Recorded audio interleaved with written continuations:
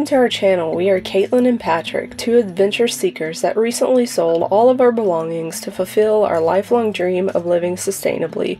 We purchased 15 acres of raw land in the mountains of East Tennessee. Since moving to our property, we have installed our solar system for all of our power needs and our rainwater catchment system for all of our water needs. Join us as we continue to build out our off-grid homestead in the mountains and navigate this adventure we call life.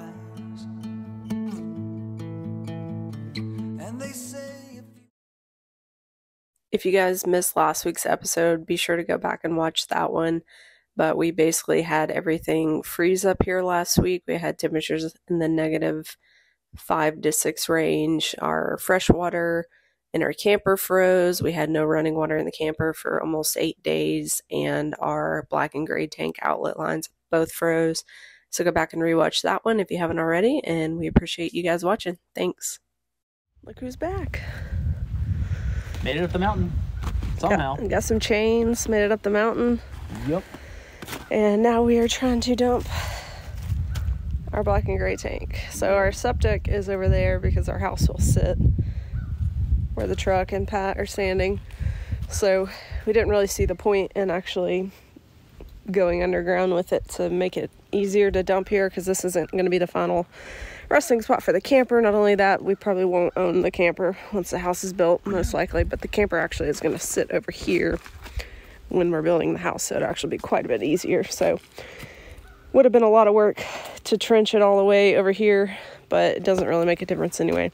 Yeah. So we're gonna attempt to see if we can get our black and gray tanks dumped, because it's been a week and usually we don't go that long. Well, we can get close to that, but yeah, obviously it's sunny today. The great thaw has begun. The weather's supposed to warm up a lot over the next couple days. Our water lines are still frozen. That's not going to be remedied until tomorrow, once you know, it gets above 32 degrees for an extended period of time. Yeah. So but we're gonna have our cousin Eddie moment and dump the shitter was full. Also, look at all these icicles under here, they're insane. From the roof on the camper plus the snow. It's crazy. So yeah, we're gonna see if we can get this open. We did put some insulation and heat tape around it, but I don't think it's probably kept up with what we've been doing. So as you can see, I should not have worn my house shoes out here. Wow, it's still really deep there. Yeah. We did kind of throw some wood panels up here the best we could with what we had on the property at the time. I doubt it's done a whole lot of work, but we also have put a little space heater down there to hopefully help. But we're gonna see. Don't judge how. Feel very cold, so that's a good thing. Yeah. Yeah, it's a little ghetto looking. But yeah, we just kind of did it last minute before the cold came. Yep. So let's try and see if something. Thought you did the black first. Gonna need the heat gun. Yep, that's frozen. Figured. Okay, we'll go grab that. Not surprised. Well, our water lines run underneath the camper here. Like you can see, it's insulated. They run underneath the floor there, so we can't really heat gun those. That's why we're having to wait till it warms up enough. Yeah. But here you go. But we're gonna try to at least get these flowing. Hopefully the tanks are not all the way full.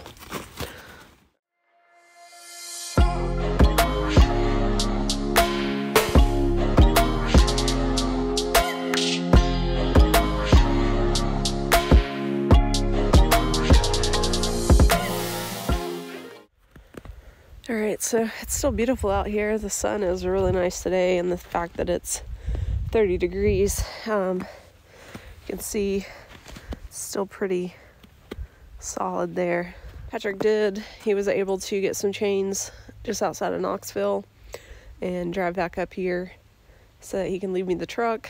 So that's a positive. He was able to get up our road with the chains, so that means I could potentially leave if the snow isn't fully melted. Hopefully that won't have to happen now, but at least I have the option to leave if I need to. The only reason I'll leave is for propane and fuel for the generator, but since we're getting good sun today, neither one of those should be much of an issue, hopefully. What's up, guys? So it's a new day. We were unsuccessful in dumping the black tank last night. We couldn't get the black tank exterior pipes warm enough to be able to dump. I mean, we got them warm enough to kind of slide some of the ice down, but it got stuck in our external, what we call stinky slinkies. I don't know the actual name for them, but anyway, as you can see, we still have a good bit of snow on the ground. It is sunny, it is warm. It's gonna be, I think, 37 today. I think right now it's about 35-ish, or sorry, it's gonna be 40 today. Right now it's about 35 degrees, so things are starting to melt slowly. But yeah, I've got a few things done this morning. I've got a heater under the camper again, trying to get that all thawed out so that hopefully today the black tank can be dumped with the warmth outside. If not, tomorrow it shouldn't be an issue. And I've actually got the four-wheeler all fixed up, so Pat was able to pick up the new oxygen sensor before he came back the other day with the chains. So got the new oxygen sensor on there. It fixed the fan. So, and the throttle cable is no longer frozen since it's warm enough. So, should be in good shape there. It'll be nice to be able to go check out the road before I drive down. But I don't plan on leaving unless I need to go get fuel or propane. So, should be in a lot better shape now. Just got to get these black tanks thawed out. The fresh water in the camper did drain out earlier. I did see that happening. We kind of released the plugs for them last night, trying to see if they would thaw out today. It doesn't appear that the freshwater lines are thawed out completely, but I'm not so sure that's the issue. I think it actually might be the pump itself. So here in a little bit, I may take a heat gun to it, because when we turn on the water pump, even if there's water in the lines, it usually, you can kind of hear it priming, and it's not been doing that at all. And if the water drained out of the freshwater lines, which I've seen a little bit come out, I don't know if it's all of it, then hypothetically that pump should kick on even if there's no water in the camper. So I'm thinking the pump's frozen, even though the pump is internal in the camper. It's in one of our dinette bunks, and I'm not sure that it gets enough heat in there. It's kind of on an outside wall, so I'm gonna try to see if I can't get that working today. I'm probably not going to fill the camper with water, because it is going to be 28 again tonight, or I think maybe it's 24, I can't remember. So I'll probably wait till tomorrow to do that, just because it's going to just do the same thing. And the water in our tanks over there is really cold, so it's just pretty close to freezing already, so I just don't see the point. So at least 1 or 2 more days without fresh water, or running water, I guess. But hopefully by the end of this week we'll be able to. This is day 8 of having snow, and yeah, it's time for it to go. Hi guys, it's a new day. I was successful today in dumping the black and gray tank finally, so that's pretty exciting. Never thought I'd be excited to dump our black and gray tank, but you know, yeah, so I was actually able to get water in the camper. It wasn't easy. Our IBC totes that we catch our rainwater from had kind of frozen at the outlet part, and we keep those closed off so water's not running through the pipes and exposed, because we don't have those underground. We'll probably put those underground a little bit, at least like the outlet pipe part, once we have an excavator up here and we're building the house and putting in our larger tank for the house. But until then, we just do this. So, and it's worked pretty well. I mean, we've had to thaw it out a few times or wait a little bit, but anyway, turns out that the water lines in the camper weren't the issue, as far as it not working. I mean, I'm sure they probably were frozen at some point, but you know, I was thinking it was kind of odd that when we turned on the water pump, you couldn't hear it prime or anything like that, while we were having the big freeze. But I was also thinking, like, you know, this just doesn't seem right. But we had so much else going on and so many other things we were trying to fix. It just seemed kind of low priority, because we did have water, we just didn't have running water. But yeah, I was just like, something just doesn't seem right. So I opened up the where like our pump and our tank is yesterday, and I was looking at the pump, and there was like a loose wire. So I figured out where it went, plugged it back in, and it started working. So I wasn't able to put water in the camper until today, so didn't have running water yesterday, but I was able to get 30 gallons in there today.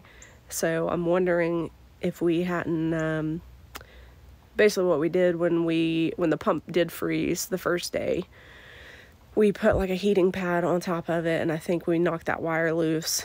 And you know, when things are this cold, you don't really think about like, oh, maybe it got unplugged, maybe a wire got loose, you know, something like that, because you're just thinking the pipes are frozen, because that would be the common sense thing to think.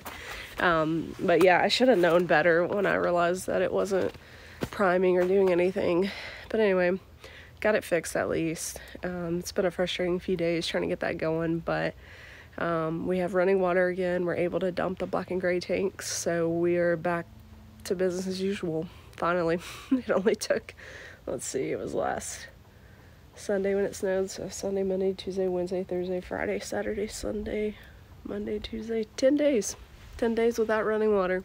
Actually, it's probably more like 9, but really thankful to have running water. It's the little things that you may not think about when you're living off grid being so important, or just in general in life.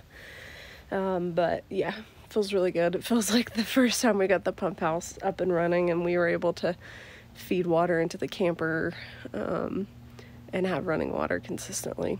That was a really good feeling, and we're back to it, so that's nice. Definitely makes you put things into perspective for sure.